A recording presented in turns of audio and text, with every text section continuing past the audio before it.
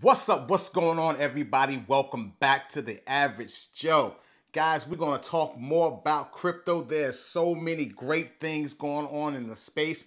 I feel like right now we're playing like musical chairs because there's so many moving parts that's going on. It's like everybody's trying to find their perfect crypto. These exchanges, they're coming online. Mass adoption is coming online. And it seems like everyone is trying to find their place and their spot in crypto.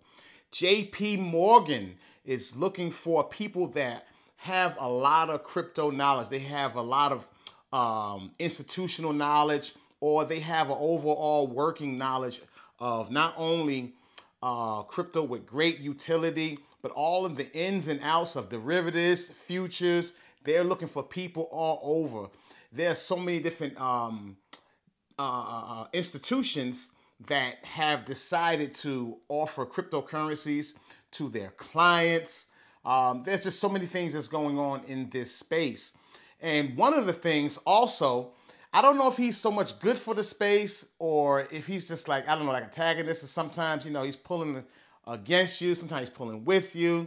But that is Elon Musk. So Dogecoin spiked briefly a little bit today because Elon Musk is basically tweeting again. And what he's tweeting about is now, he said that basically transaction fees on Doge. He's saying that one Doge right now is a little bit too much. He's trying to get the transaction fees down. And that's cool, but, it seems like, 1 minute you're helping us and next minute you're hurting us. So I just say, Elon, just go somewhere and sit down for a minute, man. You got your billions. Let us do this right here. I know he's a very, very smart guy. Also, guys, what is it? FTX, the same exchange that is named for the Miami Heat arena.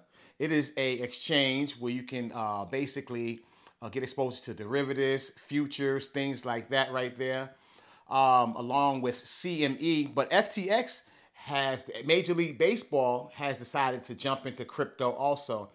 They have decided to wear the name of the exchange on the lapel of their umpires in Major League Baseball. So, it's just so many avenues in this crypto space that people are going different directions. Now, we know that basically when you start talking about sports, there's a lot of things going on in the NFT sphere of crypto. We have a lot of athletes that basically have their own NFTs. If you're not sure what an NFT is, basically, let me give you a quick example. You remember we used to have these trading cards? Well, some of you Gen Xers, you probably do, and definitely millennials. But basically, the NFTs is the new baseball card, okay? New football card, okay?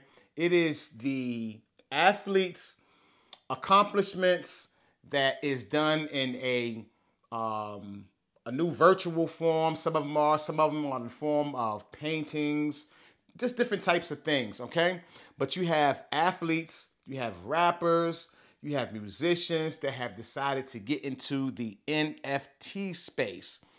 Also, in India, crypto is up by 200%. And we know that's a great thing because we have SHIB, the largest amount of SHIB that was given away basically is on the Indian exchange. And I don't know if you knew, but SHIB is basically, it's only been in creation, or its accessibility has only been available since August of 2020. That's only 10 months. And would you know that SHIB is up 329.63%. That is about 500% per month. And just understand, this is just my opinion. I'm a conspiracist. It is what it is. I believe that the lights was turned off for a little bit as we get ourselves situated, the governments, and they get these laws and they bring these exchanges on. I think that we already know that, these governments, they do things that they do exactly what they want to do. They're going to put themselves in the best position, period. Okay? So before the lights went out, and we had all this FUD going on around the market. Basically, crypto was mooning. It was everywhere. And this is the reason why I know it's not going anywhere. See, when people start talking about basically crypto winners and bear markets, things like that right there, they harken and they aching back to 2017. Well, back then, of course, we had some other cryptocurrencies that are altcoins that had utility, but they were not realized then. You understand what I'm saying? It's so many cryptocurrencies right now that are online. The use case and the utility is being used, like Cardano, Polygon Matic, Polkadot. There's so many dope things that is going on in crypto. So the utility of these altcoins are being used and they're solving real problems around the world. So that's why I know it's not going anywhere. And Bitcoin has already been likened to gold as a store of value.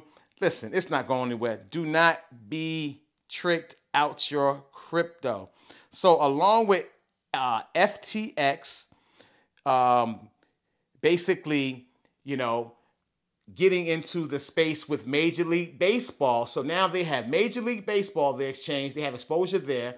And they also have exposure with the NBA. And also we have the NFL. They are heavy into the crypto space, right? There are so many dope things that's going on. I want to talk to you about a story dealing with the NFTs, okay? So basically, like I said before, NFTs are basically creation cryptos or creator cryptos, okay? Non-fungible tokens, okay? That is what NFT stands for, okay? And you have a lot of artists, creators, musicians that are basically displaying their work in an NFT form. And I think that is so dope, right?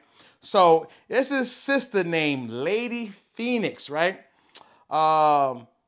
She's a black woman, and basically she has created a museum, if you will, or a space for black artists through Decentraland in the metaverse. Now, I know that the people that my Facebook family and friends that have been following me down in this crypto space for a while, and I used to talk about Decentraland and some of my first purchases when I talked about earlier this year.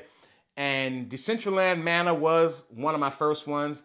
And I also talked about how you were able to buy plots of land, real estate, so to speak, in the metaverse, through Decentraland. The last time, I remember the first time I checked, and I should have bought myself a plot then. So basically, Decentraland is a NFT project, okay? I think the last time I saw it was like 40 cents. It could be a little higher, maybe 50 cents per token. The tokens are used in the metaverse. They just had it was in April, they basically had a live casino display in the metaverse back in the spring of this year. And basically you wear VR goggles, I guess, you go in there and you gamble using the mana tokens. So it's got so many dope things going on in here. But I want to share with you this sister's project. Take a look around this this space that she has created. So basically, she bought her a plot and she built a museum. And the museum is for, I'm assuming, black artists or creators. And she wanted for us black people to have a space that is carved out specifically for black artists. So I thought that was so dope, that she did that right there. And I want to share with you her video. And I want to share with you some of her art. And this will be under fair use as a teachable moment. Take a look. I'll be back on the end. So I want to show you some of her other artwork. You can also find her on Instagram at Yes Lady Phoenix. Take a look and I'll be back. Lady Phoenix, let us know about your background and let us know, what year you got into crypto and what inspired you to get into the NFT market. So I've been in the crypto space and digital art curating since 2013, and I was inspired to get into the NFT market because of the ideas of sovereignty. I think that when you have creative people who inspire the entire world, it's for the benefit and elevation of the world to keep those that add inspiration to humanity, keep them uplifted, and keep them in a place of wellness so that they can, in abundance, right? So that they can continue inspiring the world. And so I've heard a saying kind of like floating about that I really agree with, and it's, if you free the artist, you free the world, right? And so right. I'm in service to that. And I think that the first step on freedom is sovereignty, a more sovereign path, economic path, and a more sovereign practice. So I'm in absolute service to that, and I've been in service to that since 2013. Can you describe to us where we are right now? The name of the exhibit and the piece in front of us. Yep, we're now in the Museum of the Digital Diaspora. This is a museum that I built a couple months ago. The architect is a guy called Rock Crawford. He's also the artist that collaborated with the Monk Estate to build or to construct Icon Monk. Icon Monk is audio reactive NFT. So the second work by Rock Crawford is this other audio reactive NFT. This one's called Crypto Monk. And I love the colorways of Crypto Monk because it kind of reminds me of the Matrix, you know? And it's kind of neat to think of Thelonious Monk in the Matrix. You know, considering that, you know, when he was alive, racism was so wild that he wasn't allowed to walk in the front doors of many of the places that he performed, right? Wow. And you know, he also had to just like play and get going. I mean, certainly there were friends that he had that were, you know, white people or whomever, right? But you have to think about the times, right? Not necessarily individual relationships, but the times where, you know, Black people could not be seen sitting in the same rooms, especially for leisure, as white people. And if there were Black people there, they were there in service of white joy, white leisure, white comfort, right?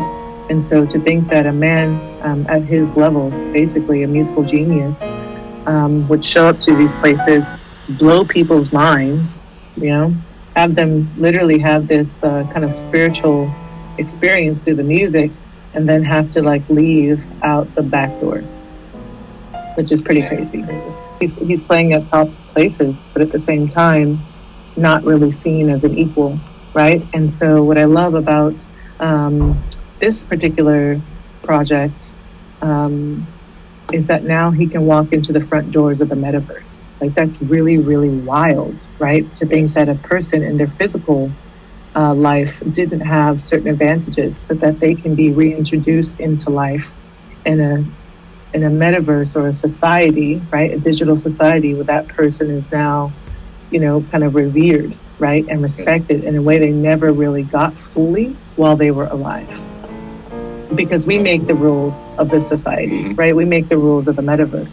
So to think that a person can, I don't want to say resurrected, I don't want it to sound too strange, but that the spirit can live on, you know, in a place that's both virtual and sort of like physical for us at the same time, right? We can still enjoy them. Oftentimes, this is a discussion that happens when it comes to art, you know, saying, well, why, like someone asked me on a Clubhouse, why are there only 1.3% Black artists in the space who are being collected?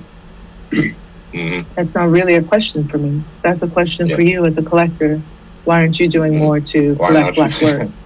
Right? And so what I brought up is that a lot of times our work is figurative, right? And so people have been taught to be afraid of the Black image, or they've been taught anti-Blackness. Even Black people, right?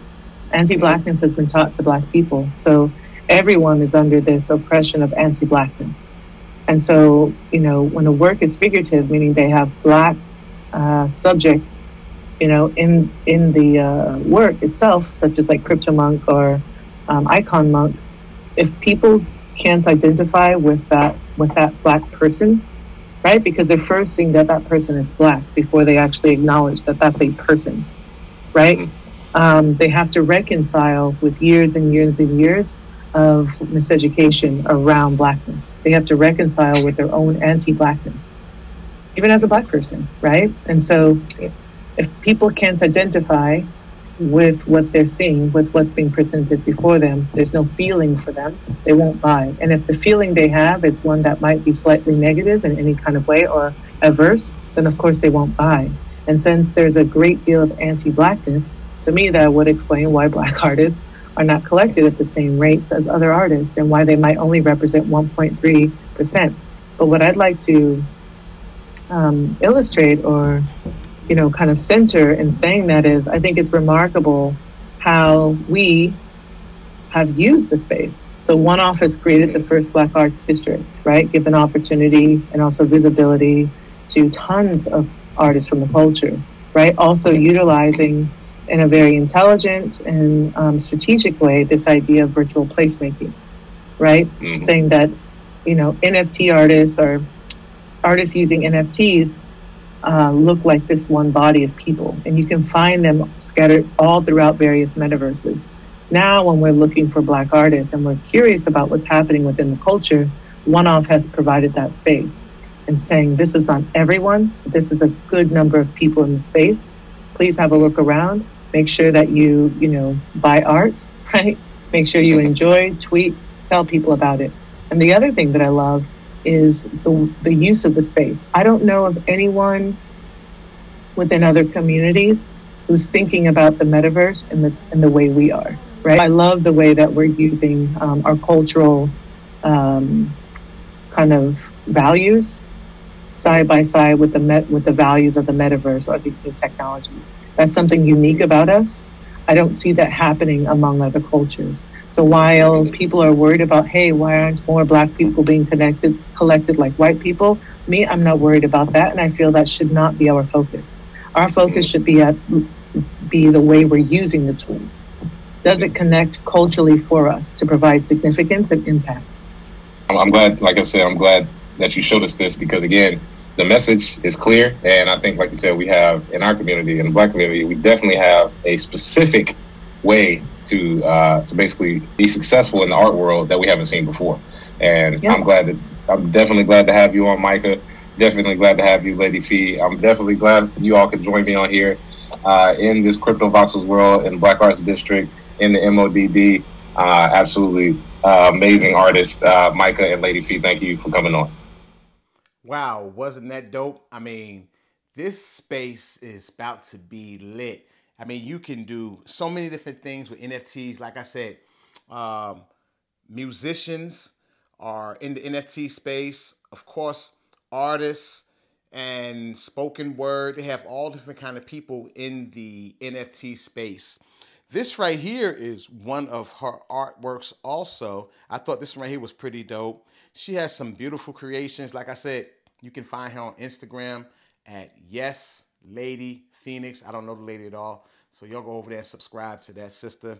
And just take it, go over there and look around. She got some stuff in there, man, that is so beautiful. You're like, whoa. Some stuff is just like mind-blowing. You're like, wow.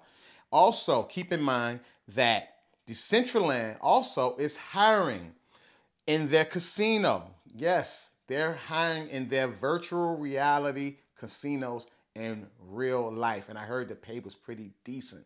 So this crypto space, this whole thing is getting ready to be mind-blowing, okay?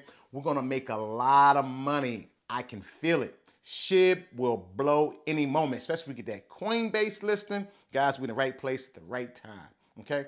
So I love you guys. Remember, this is not financial advice, okay? I'm just showing you what I got going on in this crypto space. Be safe. Until the next video, guys, I love you. Average Joe out. Peace.